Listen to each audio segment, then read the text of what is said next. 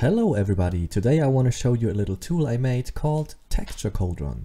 It's a tool to generate all kinds of tileable textures and noise-like structures. For example, we can see that this node generates some kind of Brownian noise, whatever that means. And if you click on it, you can see that all kinds of options pop up to, you can change the contrast and brightness and how much it's warped and whatever all these settings are. If you don't want to fiddle with them, you can just hit the randomize button and you see it will generate all kinds of nice textures. But that's not all. You can also change the complete structure of how the textures are generated. For example, by clicking on the canvas with right click and creating a Voronoi noise. So if we click on this, it has different options like how many cells are generated, how round they are generated, how big the edges are and that kind of stuff. And we can also randomize it if we want to.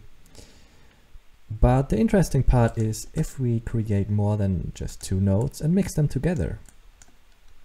We can, for example, use this node and plug it in here, and use this node, plug it in here, and also use some color and plug it in here, and then it will mix them together. And we can then put this into the output node. Maybe we want another color here, just black. And it will already look like some kind of wall structure. Let's make some cooler walls. Maybe we want more cells in this direction. And also, they shouldn't be that random.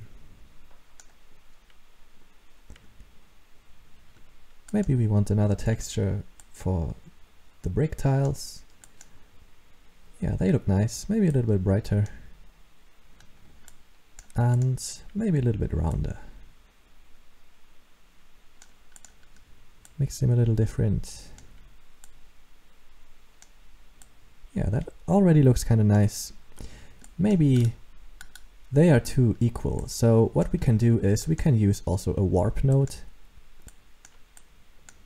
and change this texture by warping it with another texture.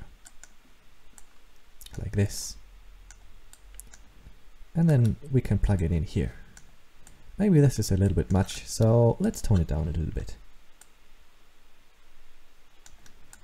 And maybe use a little bit of a different structure here. We don't want any warping here.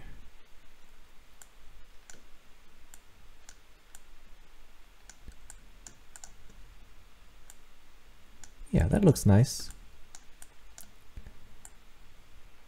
Alright, that looks already kind of decent. And if we like the texture the way it is, we can click on the file output node and save it to a PNG file, like this.